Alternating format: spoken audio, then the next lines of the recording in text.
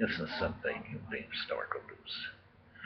Syrian crisis, Assad's hold on to a war without it. Wants to hold on to a war without it. Wants to hold on to a war without it. No peace.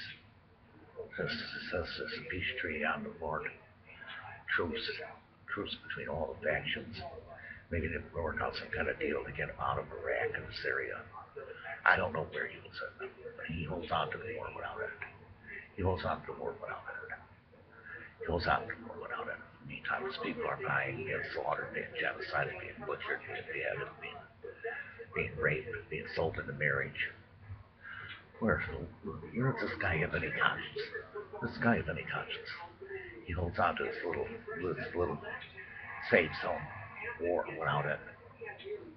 War without it. That's all it is. It's war without it. It's a Syrian crisis. It's a war without end. It's a war without end. There's no end in sight. There's no end in sight.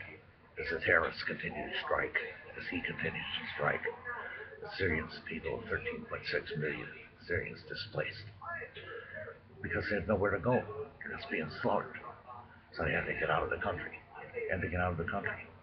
These people want to come back to their homes. They want to live in Syria. They want to live in a nation that's peaceful, quiet, not blowing up everything, bombing everything, killing and torturing everything.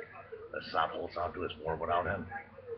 This is something even big stuff on news. Thank you for watching.